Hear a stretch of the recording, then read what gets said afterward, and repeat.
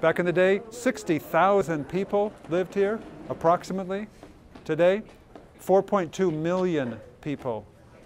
In your lifetime, actually by the time you're my age, there'll be another couple million people in Puget Sound. Can we build it correctly so it's more sustainable and eventually completely sustainable?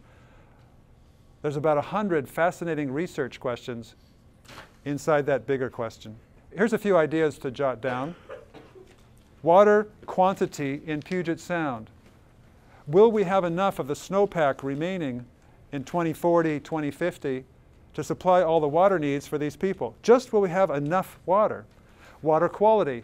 Will the water that we have access to be polluted, or can we work backwards from the source to have less polluted and then no pollution in our water? Water temperature. As the globe heats up a little bit, the water will heat up a little bit. Will that affect certain species like salmon? Habitat loss from the mountains and the forests to the riparian zone, to the main stem river, to the estuary, to the nearshore habitat, to Puget Sound itself.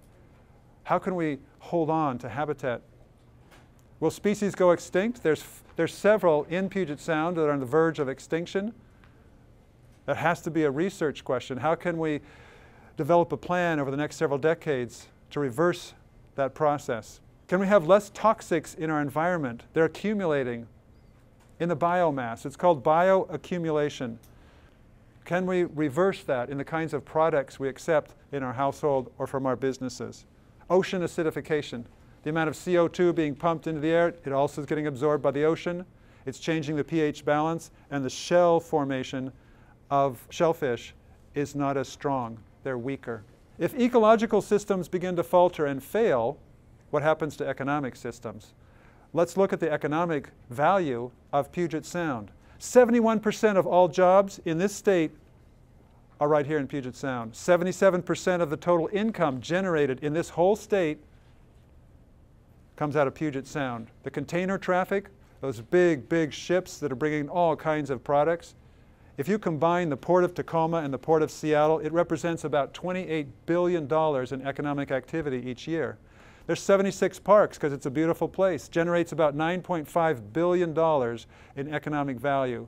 The shellfish industry, if you combine the commercial shellfish industry with the recreational shellfishing, about equal parts, you get 86 million total dollars coming through our economy. Fishing, same thing.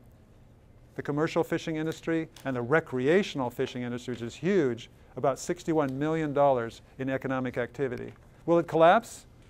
You clearly see the relationship between the ecological integrity of Puget Sound and the economic integrity of Puget Sound.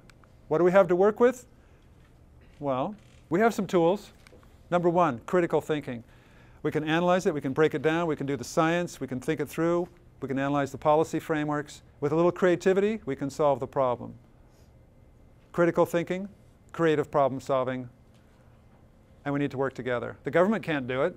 You couldn't possibly pay enough taxes to the government to do it. That's not a system that's going to work by itself.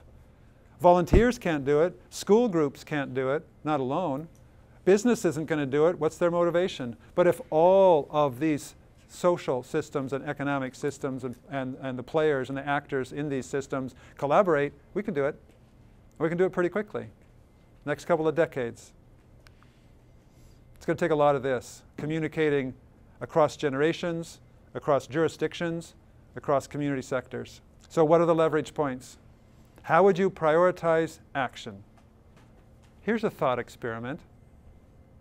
Say, this is just proportional. Say I have a $2,000 project. To clean up Puget Sound, $2,000 in monopoly money or whatever. But you only have 20 bucks to work with. That's how much taxes you have to play with. Huge problem, and actually it's billions, but we only have millions to play with. And you got to solve it. I got 20 bucks right here. So let's think about this. What would you do? What would be your first step, second step? You can't fix it all, so you're going to have to prioritize your actions. What would you do? Here are the 3 priorities from the Puget Sound Partnership. Reduce stormwater pollution, improve habitat, protect shellfish beds. It's an emergency. If the ecological systems continue to collapse, then our economic systems will collapse and our social systems thereafter. This is the Puget Sound Partnership's tool, Vital Signs Dashboard. Around the edge of that pizza crust, there's 6 goals approved by the state government. And inside the pizza slices, there's 21 indicators. When you go online, you can click on any one of those and dive in deeper and deeper until you find out what projects are actually being done and also what you can do. Every one of the projects that you're working on now comes through this lens.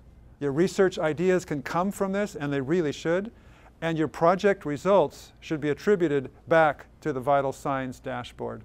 You need to make a difference. It needs to be measurable. Let's go to work. This is your textbook.